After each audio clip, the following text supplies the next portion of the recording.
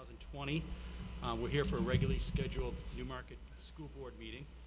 We'll begin with a Pledge of Allegiance. I pledge allegiance to the flag of the United States of America and to the republic for which it stands, one nation, under God, indivisible, with liberty and justice for all. Okay. So, Susan, the first order of business is public comment. I haven't received any.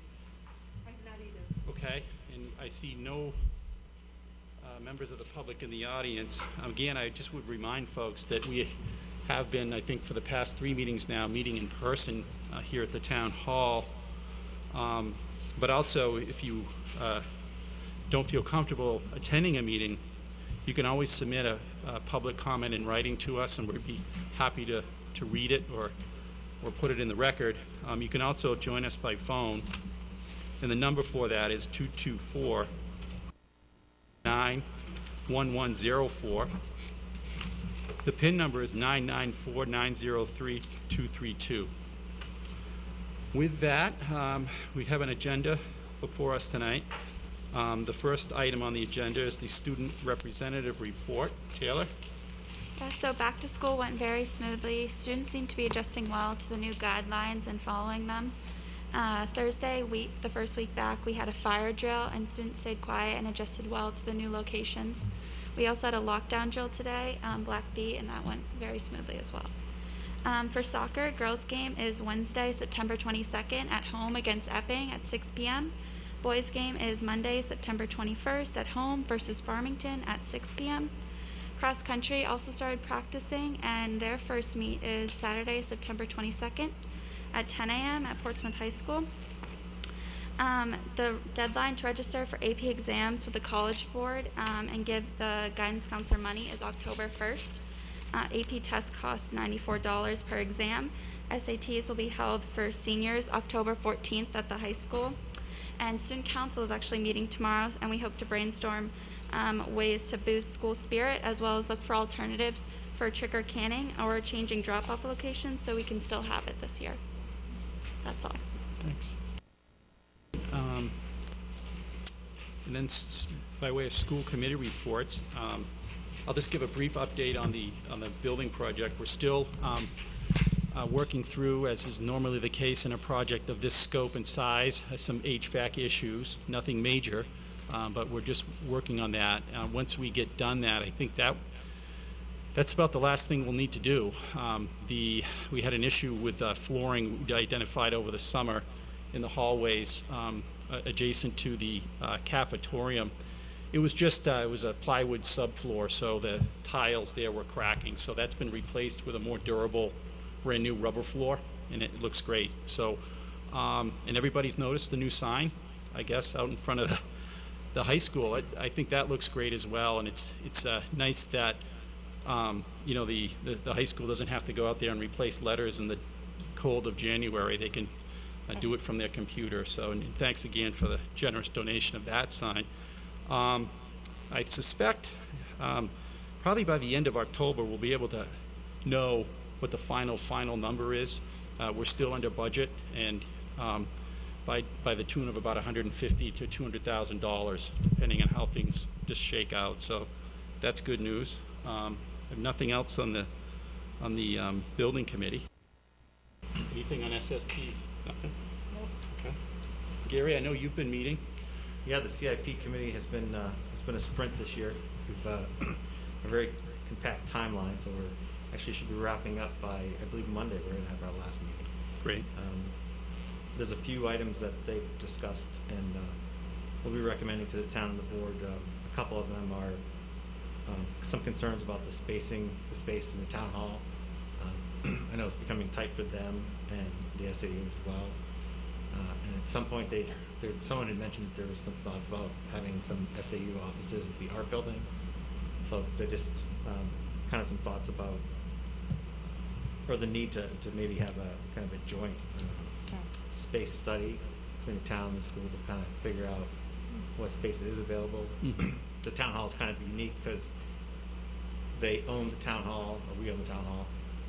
We lease the top floor as a condo in essence, but we don't actually own the parking lot. We just have rights to it, so it's a very odd situation. So some thoughts about that. Some thoughts about maybe trying to work together a little more to look into bids for such as IT systems and telephone systems and such like that. Maybe we could get reduced pricing by having combined bids. And perhaps having a joint facilities director position again. It seemed to really be beneficial when we had it. I know that we have a facilities director now. No, we're in the process Oh, I of thought filling Dave- that position. oh. That's just an interim. Oh, he's an while we interim. go through Okay, the I hiring misunderstood. process. Okay, Yep. I misunderstood. So that was it. It's going very well. Gary, thank you. I'm the alternate on that committee, so I've been getting all the emails to see all the documents. I know it's a lot of work. I appreciate it. There's a meeting almost, it seems like one at least every week for the past few, maybe. Had a couple last week, but yeah. Yeah, maybe more, so appreciate it. Any questions? All right. Susan? Yeah, so I just wanted to give a couple of brief updates before we get into the meat of the agenda. And of course, this week marks our first week of remote learning. And of course, as it would be, we had some internet problems where upstream from us, our internet provider had a piece of equipment that failed. And so therefore, we kept having our systems go down every 4 hours. And it took a little bit of time to figure out what the source of the problem was, and we've finally been able to transition over to a new piece of equipment, so that should take care of that. But one of the things that's usually when you design a system like this and you're so dependent upon it, you have the fail-safe, system in place for your bandwidth, and our fail-safe did not adequately support our needs. So I've asked Jason to take a look at how we might restructure, how we are contracting for bandwidth. Usually you have two different providers, so if one goes down, the other one, it shifts over to the other one so that you never wind up in a situation like we were in. We only have a very limited amount of bandwidth on our failover, and so it wasn't sufficient to be able to support it. So I've asked Jason to take a look at that, and also I wasn't particularly thrilled with the level of urgency that the company that we're working with responded, to our needs, and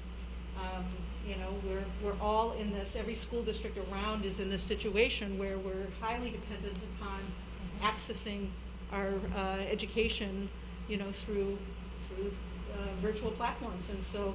If we can't access it, kids can't learn. So, and we can't communicate. So that's not okay. So he's looking into that, and I'll report back to you. What we come up with for some solutions there. It doesn't necessarily mean it's going to cost us, but it needs to be addressed. So I just want to mention that we still have some devices we're trying to get out, and as you all know, when we ordered the Chromebooks for our second grade and our first/second grade classes, we knew that there was a longer lead time, and those still have not come in. It's been delayed a couple of times in terms of arrival. So what we've done is repurpose some of our really old Chromebooks, and we're actively getting those ready and sending them out so that our kids have them, but we haven't quite finished issuing those. And then when the Chromebooks, so these were interactive Chromebooks, when they come in, then we'll go through a process of taking back in the older pieces of equipment and sending those out, and then we'll be back to having a few devices available in case something breaks. So so that's kind of a little update on our remote learning. We had, as we expected, we would have some little bumps in the road. You always do at the beginning of school. Those were our bumps for our remote learners, and we've been working hard to attend to those challenges. So. Also, another thing that was we got blindsided by is Friday. We were informed that our application for FEMA funds, not just for us, but kind of categorically throughout the state, turned down. So they determined at the federal level that schools weren't, I guess, essential, and so our request to access money through FEMA was denied. So the Commissioner of Education had suggested that we approach our municipal counterparts and see if they had any Gopher funds available, which was money that's available to them that can be accessed by us, but it would never come to us. And so Jana went down and had a conversation with Bill and learned that they did have some capacity and they had not applied for use of some of those funds. And so she and Bill were able to engage in a dialogue, and we sent a request over to the town administrator asking if he would consider allowing us to move some of our expenses that would previously would have been through FEMA over to access that. Those monies go away, and so the town manager had a conversation with his team, and they were able to accept our items into their grant funds. So we're happy about that. We recovered a little bit, but it was very, very much a bummer when you get these school districts in the state which have relied on, and this is for things like your PPE, your ventilation system assessments, and any equipment that goes along with that. Those are totally life safety pieces of infrastructure. And so for them at this point to all of a sudden change the, kind of arrangement was very unfortunate. But And these were all things that were required to open up absolutely. from the CDC. Yep, absolutely. So you had the Commissioner of Education not go to bat for you, but to tell you what to do to try to get to beg for money from somebody else. Well, it wasn't actually the commissioners, this was over him. This is federal money. Right. So FEMA is federal money. And the federal government was the one that shifted gears, not our commissioner. So he just had suggested that, maybe we could look there.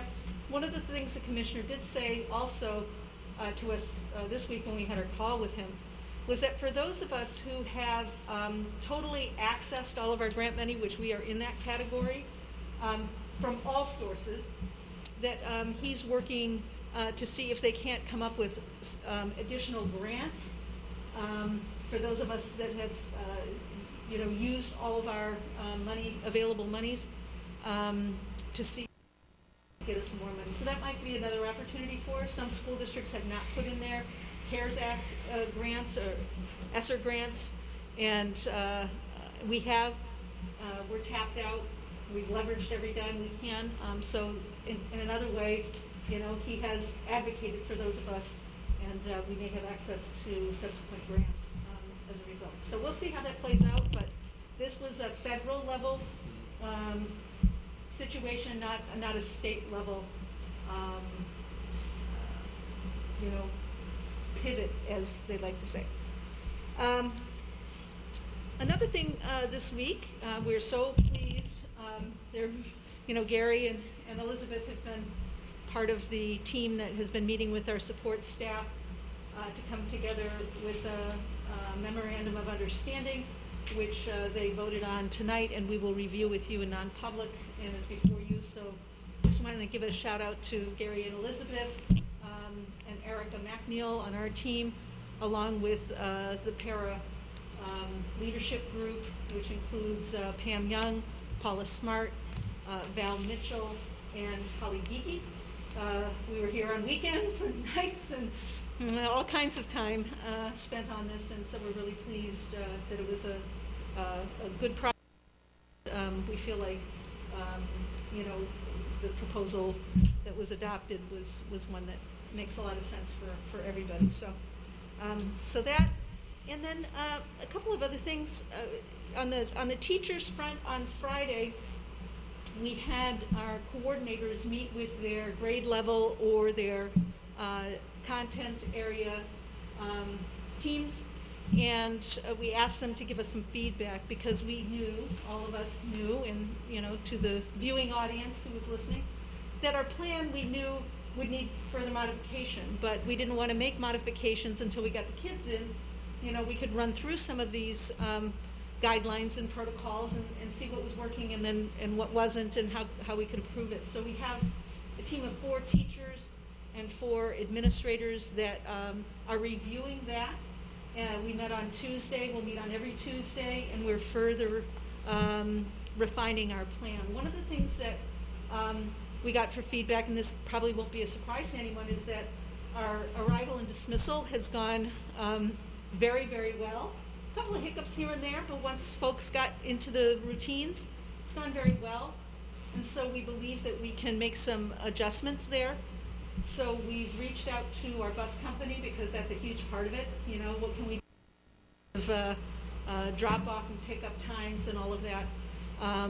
And we also need to meet with our public safety officials and talk to them about traffic. But that was a topic, and so we'll be meeting next week, and we'll be moving forward with some suggestions for making some adjustments there.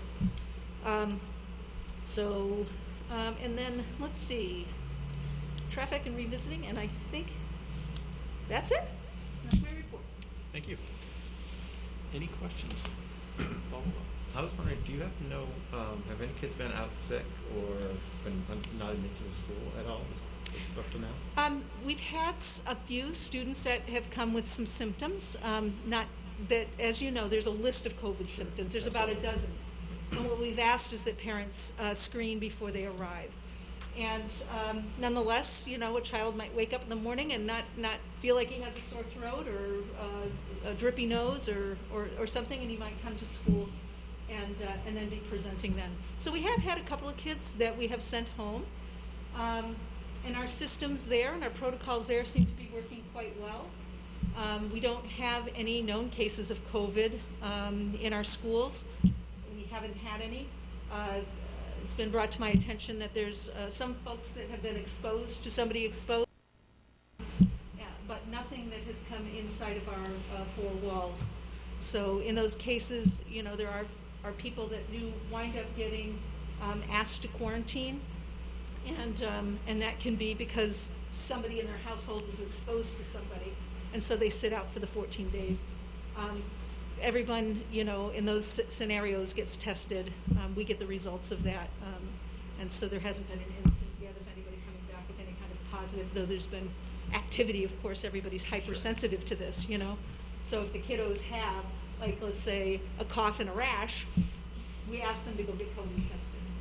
Now, a cough and a rash could be from two entirely different things and not related, but the rule of thumb is if there's at least two COVID symptoms present, that triggers that we ask the parents to then send, you take their kid to their primary care physician and to get a test. And then we wait for the result, but we haven't had nothing's materialized out of that. I am meeting tomorrow with Steve Fournier, and Mike Hoffman, who is the public health official here, and Deb Black, our assistant superintendent. Tomorrow we're going to walk through, okay, what would happen in terms of communications, and we're kind of going to do a couple of tabletop exercises so that we're on the same page. Steve Fournier is the head of the emergency management team in town, and so he's usually going to be the spokesperson for any kind of an outbreak. But, you know, if something happens in the school, it's coming my way. So we want to make sure that he and I and Mike and Deb, in case I'm not available, are all on the same page in terms of, you know, who to call in what order. And we're going to put together a letter, you know, kind of a press release type of a thing that then we'll have at the ready should we ever need to use it. And we've seen this around, you know, we've seen school districts around us. So, yeah, Exeter High had an incident where their freshmen, and it wasn't SST, it was Exeter High, they had freshman orientation, yep. And because they followed the protocols, you know, they were able to isolate, you know, who had been in contact.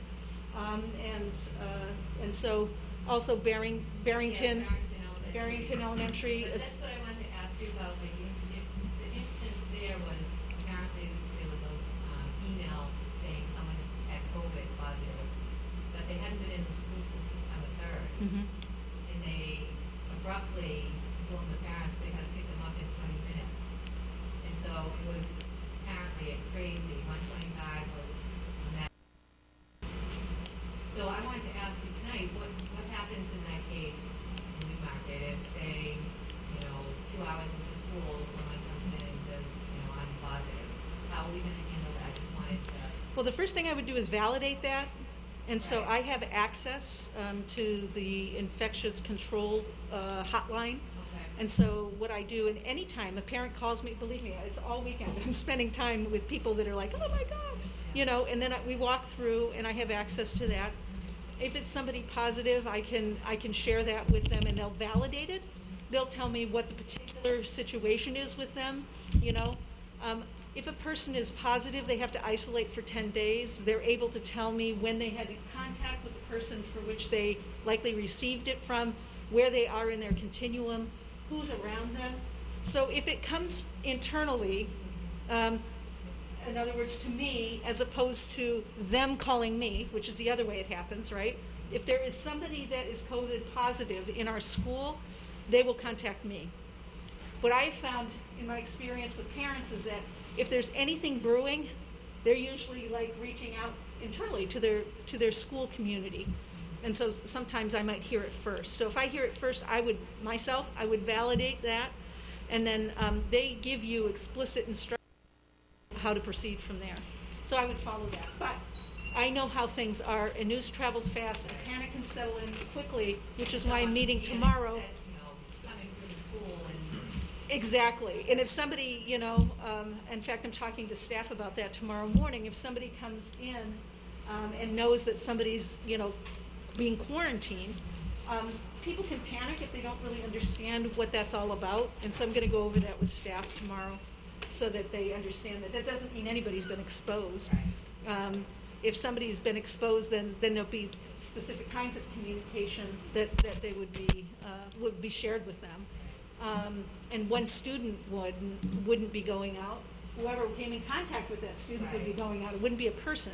It means that if somebody is being quarantined, there's something outside of our school that's happened that's causing our health officials to say, you know, you need to be pulled out of the mainstream society for precautionary reasons. So if I mean that's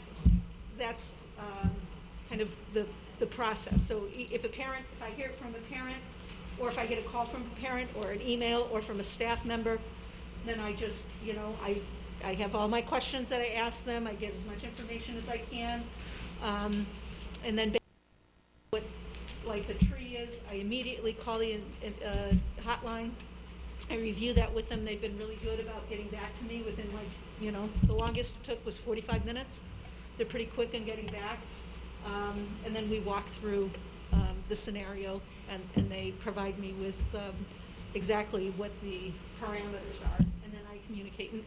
And on one occasion, I actually did a conference call, so the parent who was really like freaking out, and understandable, I mean, it could be a scary thing, could hear the same information and ask her questions, because they may not have access to the same level of support that I do. So Amy, what happened in Barrington? Did they send all the kids in the school yes, home at they once? put out the call to all the parents. They said you need to pick up your child in 20 minutes. And apparently, there was an email that had been sent, and they didn't see it until this day, when the exposure had been like, I'm not sure, the 5-7 days, I'm not sure. And so they just, you know, really didn't, I don't want to say what they did or did not do, but they made the parents come get them in 20 minutes, and the exposure was September 3rd, and instead of just letting, like, the classroom that had the exposure, Cohort, yeah. made everyone leave, and it was really crazy. The traffic was, parents were crazy, you know, it was a panic. And yeah, I don't know the specifics, so I can't Yeah. speak to that. I can just say that likely if the superintendent did that, he was asked to do that. You know, I don't know what the circumstances are, and of course they can't share all those kinds of details. But I'm going to guess that there was a decision made. yeah, he did send out a letter. Yeah. And it did say the exposure was on September 3rd. Yeah, He sent that out like later that day to the parents. yeah. I did see that letter. My neighbor's daughter's children go there. That's the only reason why I knew about it. But And I think the other thing too that's important, and I don't know that situation, you know, so I don't want to second guess what happened there, but Yeah. the reason why we follow all these protocols is to minimize the possibility of transmission. Right. And so just because somebody has COVID and was in a classroom doesn't mean somebody's exposed, right? Right. It means they're exposed, I should say, but that doesn't mean they're going to contract.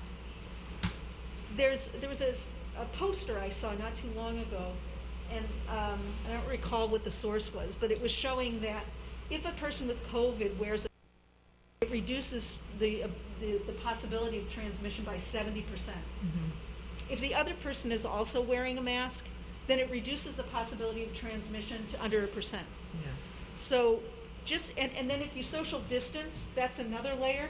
You know, so if we're 6 feet apart and we're all masked, the likelihood that it would transmit to somebody again is further reduced. Every time we wash our hands, that's another way it is. When we screen, so all of these protocols together are what mitigate the virus from transmitting from one person to another.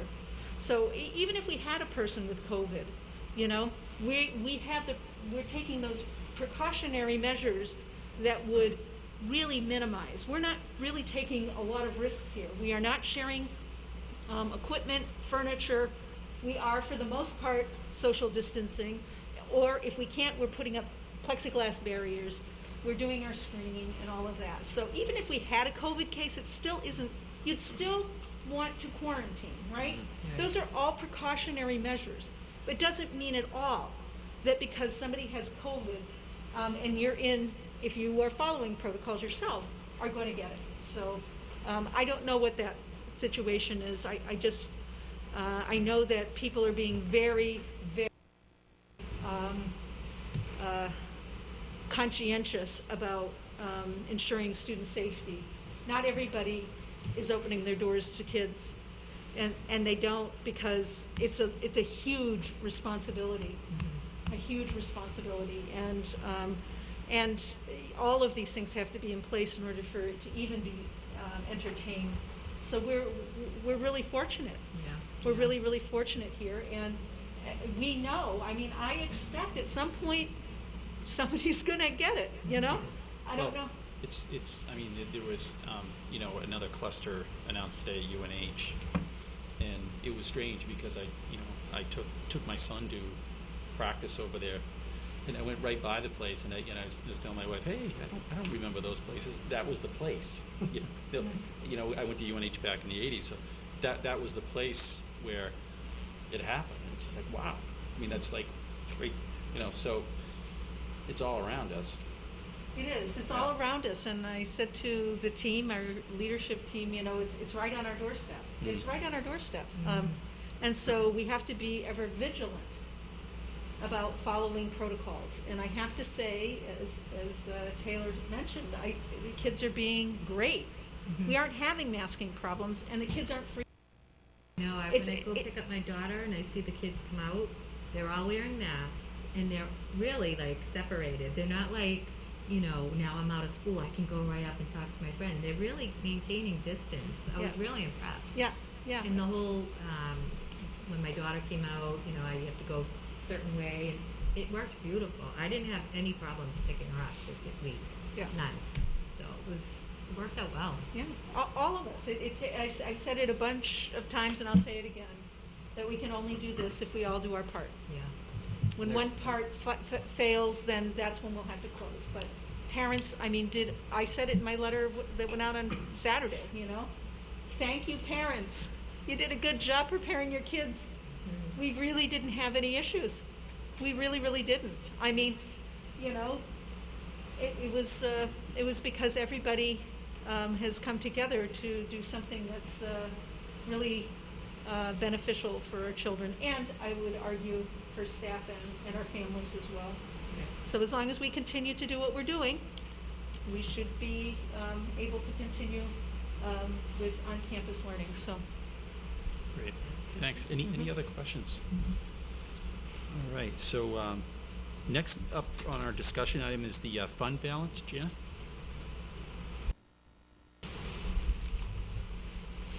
Hi, good evening. Can you hear me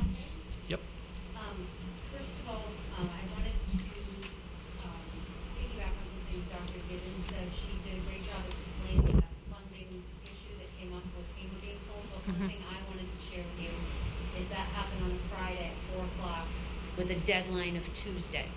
And I wanted to give a shout out to the town administrator and staff for pulling together with us. They had to rework some paperwork to make that happen at the 11th hour after they were all set to submit their report. So I just wanted to say, you know, it was very done in a great spirit of collaboration, with a very conscious mind that the same taxpayers are supporting both organizations. So I just wanted to give them a shout out. Thank you. It was very, very nice. And we are very much appreciative. So most of you, this is pretty much a formality. All of you, I believe, came in and signed the cover sheet for this report that went to the state, the DOE 25 and the MS 25. When you signed it, we hadn't had a chance to have a formal meeting, so I could kind of go through and give you the details of that. What I'm going to present to you tonight is just basically the number that everybody looks for is what's left in the unrestricted fund balance. It's is a compilation of our expenditures from last year and our estimated revenues for the coming year, and it's very important as it plays a huge role in setting our tax rate. So all of you were informed when you came to sign. Forgive me, my glasses were falling. The glass fog, someone's got to solve that. The unassigned fund balance that we will be basically returning as part of the calculation for the tax rate this year will be $1,082,620. So that's kind of what it boils down to. I've addressed a little bit in this document telling you that, you know, when our audit report becomes available, you'll be getting a more detailed analysis from me called Management's Discussion and Analysis that will kind of go into more of the details that boil into that. We haven't yet received that final report, but I wanted to get this information out because that's typically what most communities are focused on, and to let them know that number is established at this point. I don't know if anyone has any questions for me about that. No, just if, you know, some folks may kind of have their, you know, thumb on how much we typically return every year. It's usually around 400,000 more or less, and you know, so obviously this, it's probably let's hopefully it's a one-time thing. You know, some of it's COVID related, but you know, so but we'll take it, I guess, when we can get it. I mean, it's a positive thing for this year, I suppose, but probably not expected to happen next year. Right. Well, there are a lot of things that go into that calculus, and as you know, we're in another year that's atypical. So, you know, we obviously, when we budgeted for the year even that we're in now, we budgeted pre-COVID. Right. So, you know, we may see some fluctuations from the norm, but we have to recognize we've had 2 years that really haven't been the norm. So, you know, obviously the goal is to, you know, utilize our budget to maximize student outcomes and maximize the experience for students. And I think this, you know, it looks like that we were able to thread that needle and be able to return some funding. So I think that's a really good thing for the town. Yeah, I think it, because of COVID, the number went up, but yet because of COVID, we've had to endure additional expenditures. But if you look at the total additional expenditures, I think the town's done, the school has done an incredible job of really keeping it down while still being able to open and provide Right. the education. So it's really amazing, and as Mike pointed out, timely that. Well, thanks. On behalf of a lot of people, not just myself, thank you, because calculated, very careful. A lot of thought has gone into everything that we've done, from every expenditure to the needs of the students and what's best for the kids. And so it's nice to hear the positive feedback that it has been as successful as it has been. I have a friend who works at a company where they're doing dividers, plexiglass dividers. I think he said they were charging $600 to $800 per divider. We got ours for a lot cheaper than that. We got 75 free desks. I mean, there was a lot of effort in really keeping the cost down and still providing. Yep, and I think everybody that was involved in those committees probably knows more about granular detail than they ever want to know about, you know, plexiglass versus acrylic versus, you know, we really, you can speak to it. I mean, we made a lot of, and not without a lot of time to really investigate. Some of these decisions, we couldn't even look at a sample before we had to purchase, you know, Because so. everybody else was looking for it too. Right. Right. So, Yeah. well, and we were early enough, and we were persistent enough, and we had, we really had some great suppliers that really stepped up and helped us source what we needed, and I know that that hasn't been the case for all the districts around here, so we you know, like you alluded to, it takes a whole community, and we've had a lot of support, even from outside the school community. Some of our vendors have really stepped up, so. Jan, I just want to thank you. I think you're doing a great job. Oh. You seem like you've been here forever. And you just, Doesn't she? yeah, She's got it down pat. you just Yeah, got here, it's great. you know, and you're very methodical. You just think about everything. Well, that's very nice to hear. Thank you very much. I You're very welcome. much like working here, and I have to tell you that it is not work on behalf of any one person. I have a really strong team behind Right. me and in front of me, and it does really take a lot to move the needle, and I really feel like this was a big needle to move this summer. Yeah, So, definitely. yeah, but thank you. Oh, you're welcome. Thank you. And then I think I might be up, or did you want to discuss the calendar, Dr. Givens? Well, the second document in here is fund balances for the trust funds. So what Jana has provided you was information from the DOE 25, but there's also other sources of funds that we have access to. And so the second document here is just a list of the 6 trust funds that we hold and what the balance in those funds are as of September 8th. So this is important. As you know, we had some warrant articles. You know, some of the bond interest proceeds were used to increase some of the balances here. We also had a warrant article for helping to support the playground at the elementary school, so $50,000 from the Repair and Maintenance Trust Fund is earmarked for that playground, and then $200,000 is just to enhance the balance there, knowing that there was a portion of the building, as much as we did a lot of renovations and expansion, there's still old systems and structures in place, and we wanted to make sure that there was adequate money there in case some of those systems failed, that we'd be able to address those needs. So we wanted to share this with you. The Capital Improvement Committee also asked for this information, and before information is presented to another board, I believe that it should not happen unless information has been prepared and properly presented to our board. And so, having presented this tonight, we will gladly share it with the CIP committee. And also good for you to have handy as we approach the budget season this year. Sometimes, and if things get to be challenging and we don't get additional grant money, like we had with this FEMA situation, if we weren't able to access the Gopher grants, then maybe we would have had to access some of these, and we still may need to in the technology area before the year's out. So, Susan, I don't have these, the purposes of each fund. Some of them are self-evident, but cataloged in my head. But they were established at one point probably by a warrant article. Yes. And we have explanations of those. So, Yes. And it might be good for the board to understand what the scope of use is for each fund. and when it was established, Yeah. we can do that. Yeah, We can do a more thorough report.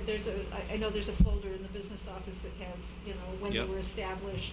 Yep. And for what purpose. So, yeah, we can absolutely And I do a probably little heard it summary. 3 times, but I just don't retain it, so. No.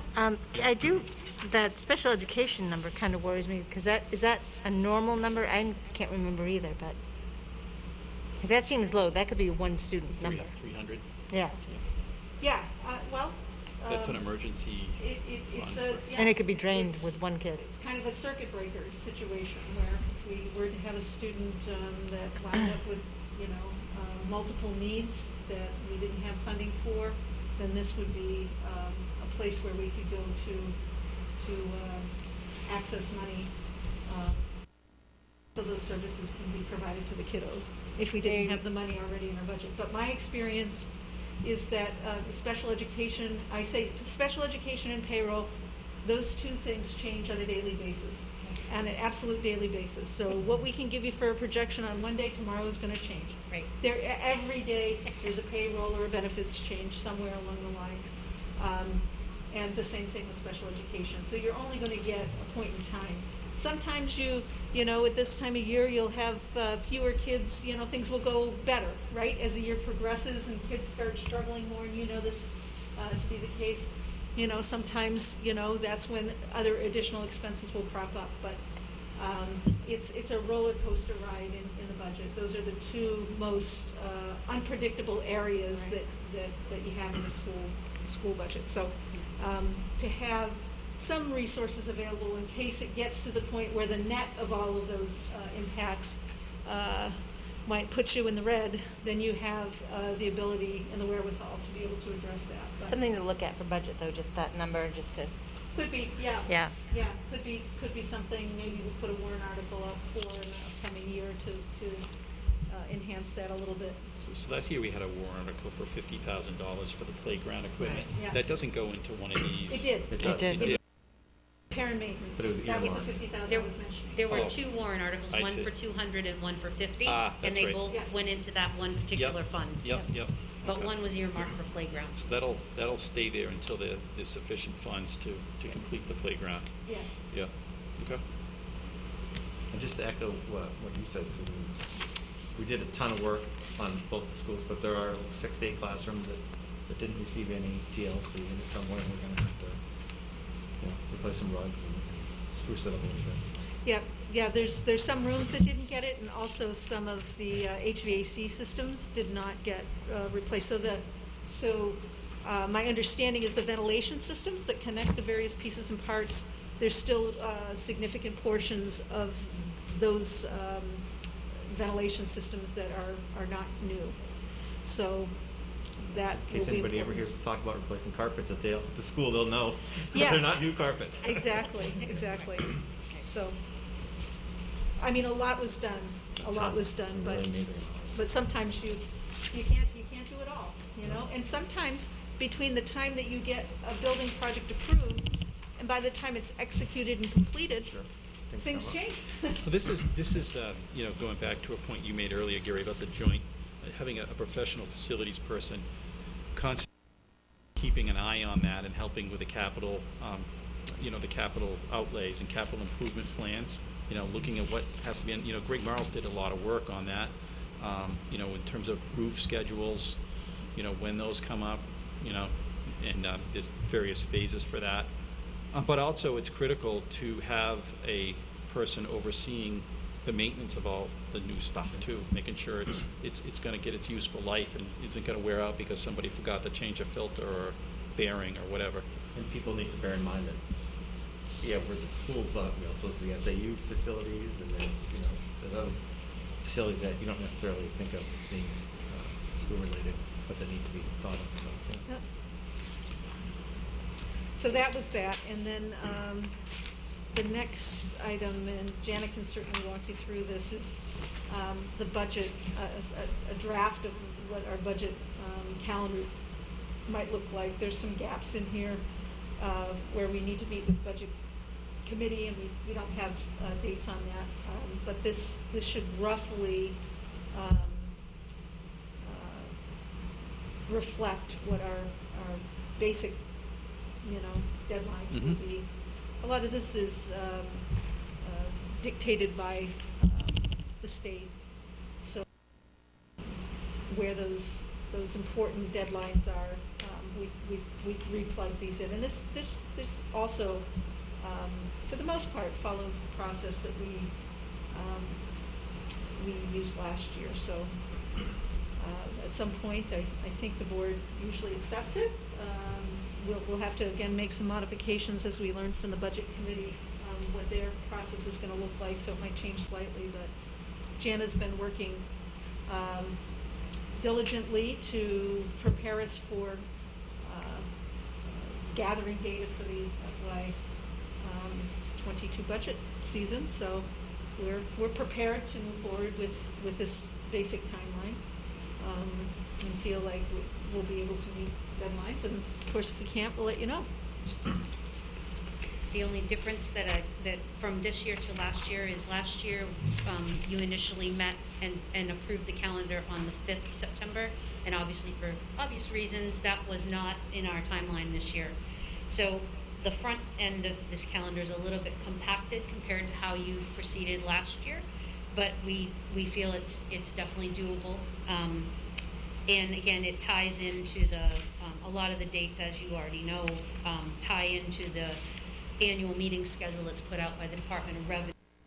We've entered those dates in here according to that, and it does fairly closely mirror last year's calendar.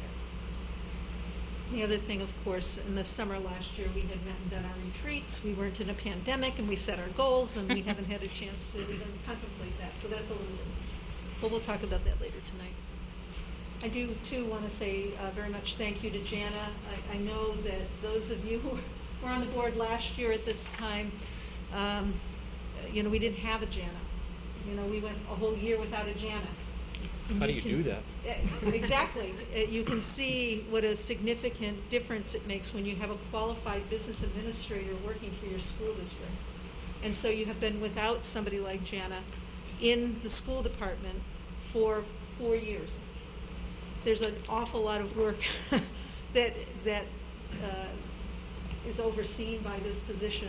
I look at this position as the steward position in your school district. They're very much the person that is looking at compliance and deadlines and making sure that there's double checks in place and your resources are being used in an efficient way.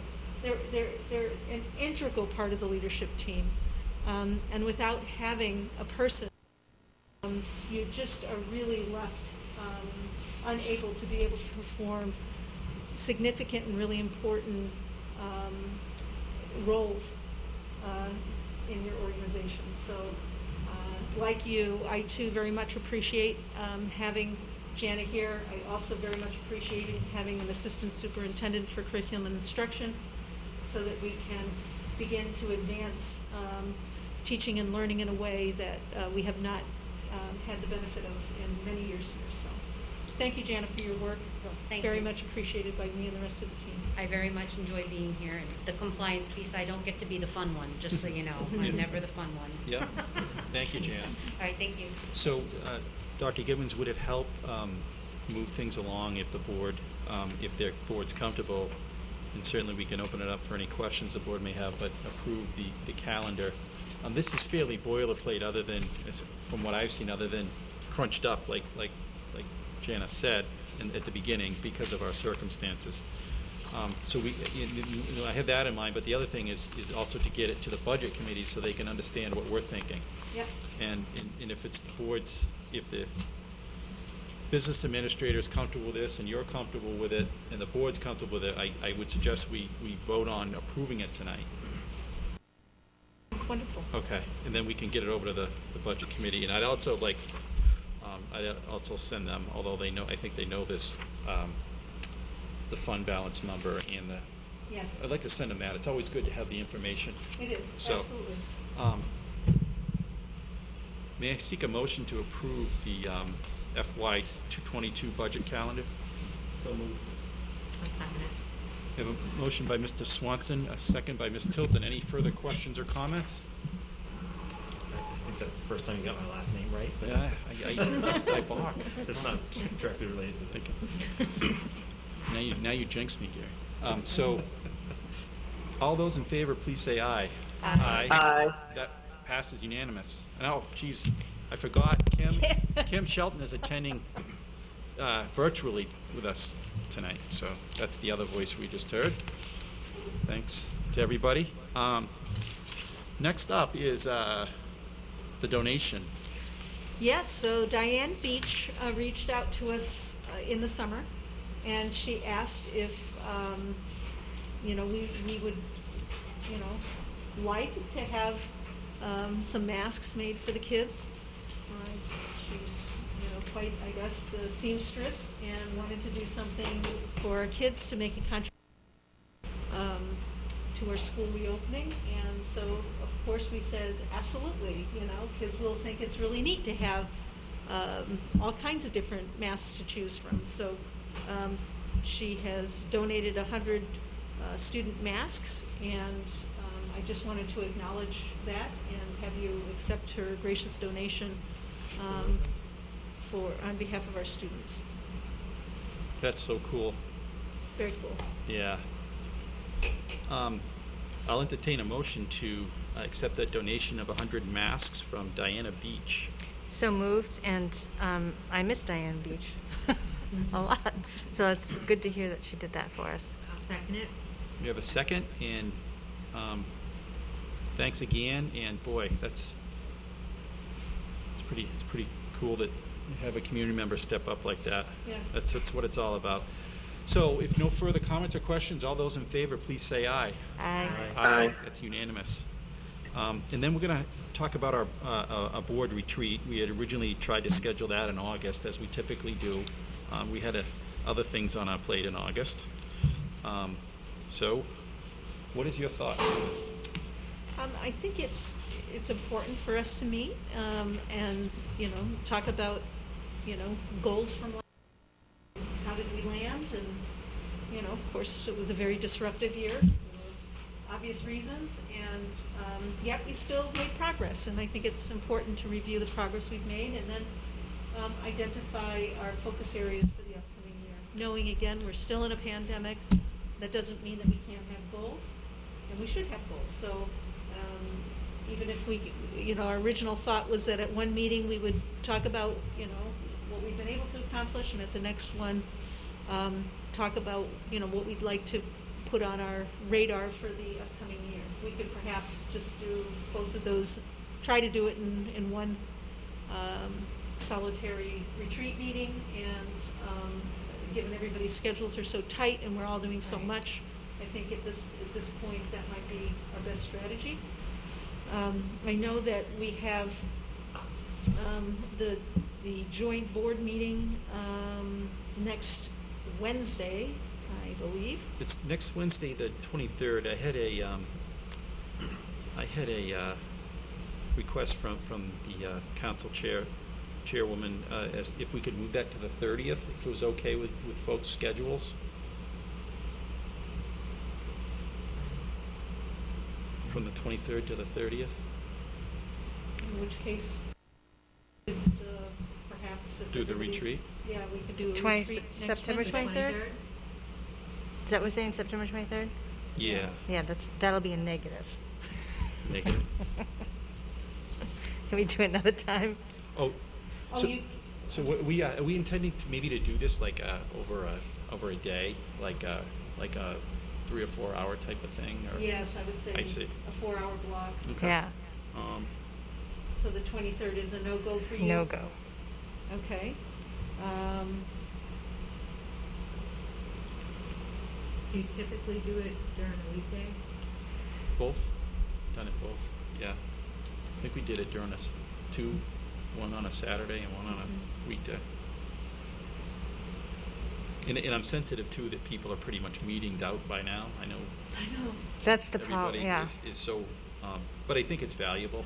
It's kind of, I think, foundational to the budget, for next year to It is. understand what our goals are, so. I always say the first step in the process of budgeting is to review your progress from the year prior. Yeah, what are you spending your money on? Yeah, and how did you land, Yeah. How'd you do?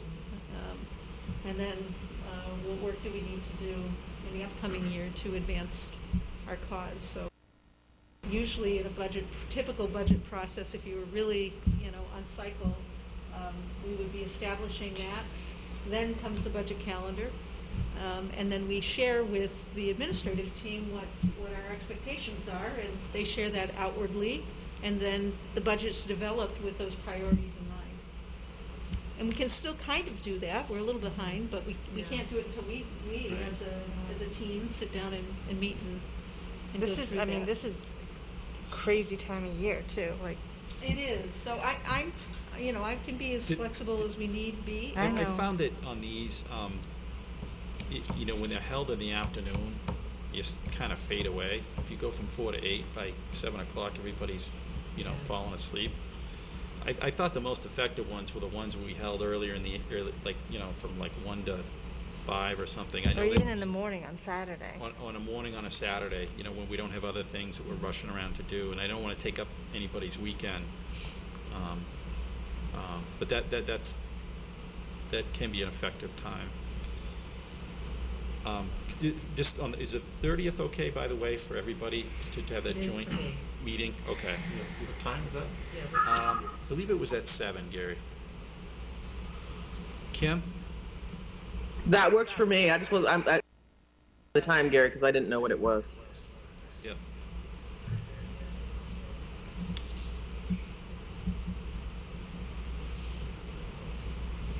Okay, so that's good. What about, what are people's preferences? I mean, we may have work restrictions, you know. you know, I'm pretty flexible, so, you know, you guys all work, so I can go by, you know, any day. I mean, I'm flexible. Is it so. possible to do a weekday morning, not travel for you? Yeah, I What- can't. What is your, I what get are there, your parameters? 7:25 to, I'm home by 3, so that I could get here by 3:30. So 3:30 is the earliest Elizabeth can meet. What's the earliest you can meet? So, you know, another thing, you know, if we find that we, you know, we don't have an agenda yet, if we find that, you know, that we just can't get through it, we can always schedule another session. We did that Yes. last year. So, maybe we can do a 3 or 4 hour block, you know, starting at like 3:30, and I think last year we did it over in Exeter anyways. Which it's not available, but Yeah. Patty can find us a We can location. figure out something. We can figure out something. Would that be okay, 3:30, if we started on a day for that? That would work for me, I could do that. Is there a day next week that's better? Fairly flexible, Like, I could do the 24th. next Thursday, the 24th? Yeah. I mean, if we did it, It I looks- could do it then. I can do that. I can do the 24th as well. Keep forgetting, so, yeah. Sorry for the echo. 24, At 3:30, I can do that. and I will, and we'll determine where it I will is. have Patty find a location and let you know where. So 3:30 on the 24th. Gary, you good with that? Location to be Okay. announced. Adjourned.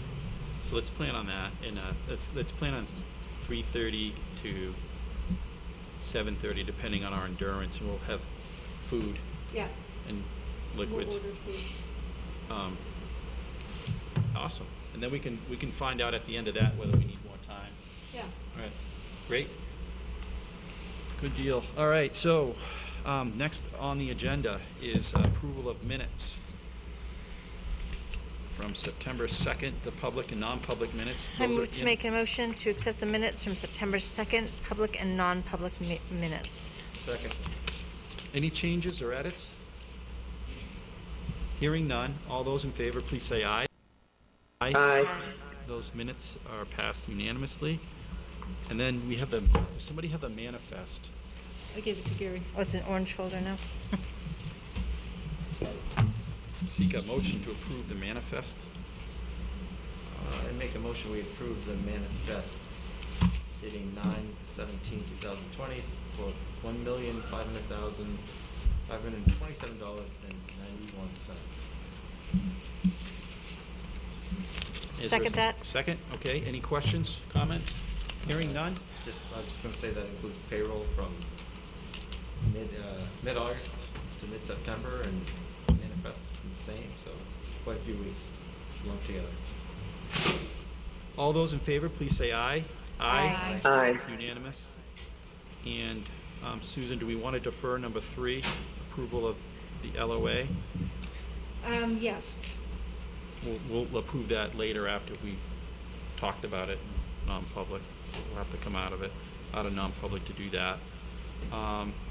Next is the acceptance of leaves of absence. Yes. So there's a number of paraprofessionals and tutors that are now teaching for the upcoming year, and we're still gathering their letters of leave of absence. that allows them to do is to have rights to the position, their para position, when they Right. return. But we haven't received all the letters. We've been trying to hire paras and monitors and other things, and we just haven't been able to get ourselves organized as quickly as I'd like. So I don't really need I don't have any in hand in the packet because we ran out of time. So I'm going to put that on next meeting's agenda, and hopefully things will calm themselves a little bit, and we can get our paperwork in order for you to take action. Okay. And next is the coaches. That also will be on Okay. the agenda next time. And finally, hiring appointments. Yes, so since our last meeting, we have hired a teacher to replace Michelle Marrow. If you recall, we had hired Michelle early in the cycle, and we're very excited to have her join us. And then she had a family circumstance that caused her not to be able to join us. And so we looked I had mentioned this at the last meeting, that I thought I had a person that we could put in there. What we ultimately wound up doing is review what the courses were that she was scheduled to teach, and they really weren't computer science courses.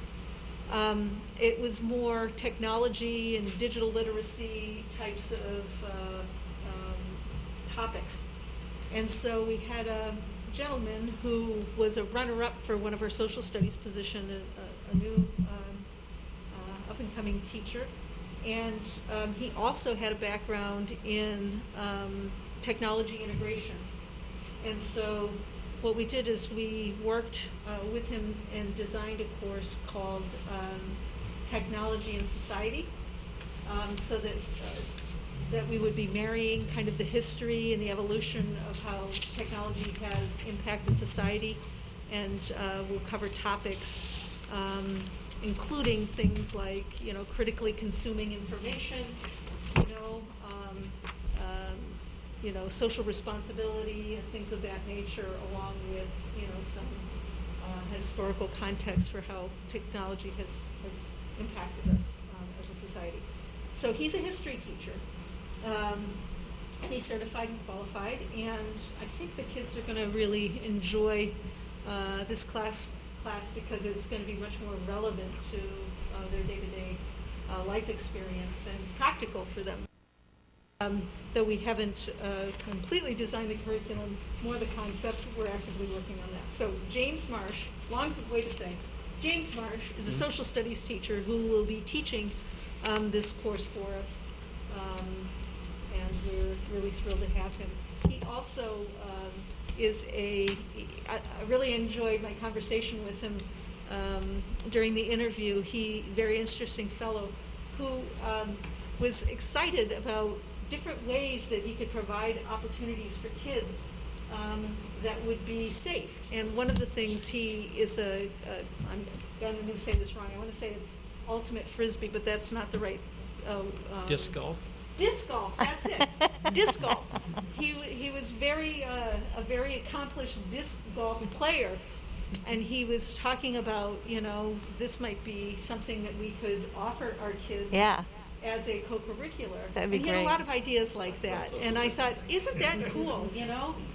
Sometimes you just got to make lemons out of lemonade, and I really loved his attitude and the way he was thinking about, how do we make some fun here in ways that are different than maybe we have in the past. So anyways, we very much are thrilled to have James Marsh join our team. So he's the only teacher since your last. There's been some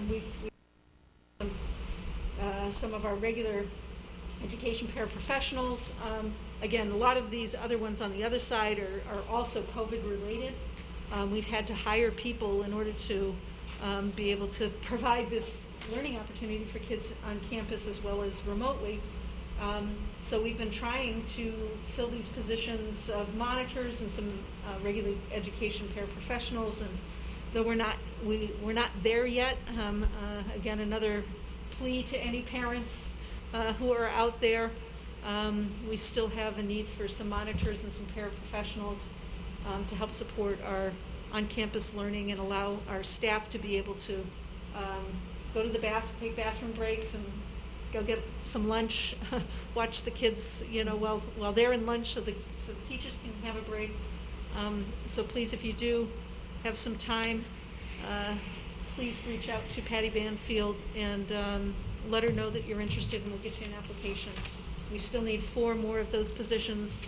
Another new position that we learned through our opening that we're going to need is a monitor at the elementary school. Same situation, where teachers, if they don't have a para in their classroom and they need to take a bathroom break or need to get a drink of water, we need to have somebody that can kind of step in cohorts, and they can't leave their classrooms this year. Yeah. They don't have UAs that kids are moving out into another class so that they have space in their schedule to be able to do these, essential human things. So we will be needing to add a 6-hour monitor at the elementary school as well to cover that. So if you are available, we would love to have you help us out there. It does pay a little bit of money, so maybe it goes into the Christmas fund or something like that. Great. So that's it. Thank you, Susan. Any questions? So I take a motion to approve, to confirm the hiring appointment of James Marsh. So moved. I'll second it. If there's no further questions, all those in favor, please say aye. Aye. Aye. It's approved. Welcome aboard. All right. That brings us to the end of our public agenda. Are there any other matters the board wishes to discuss in public?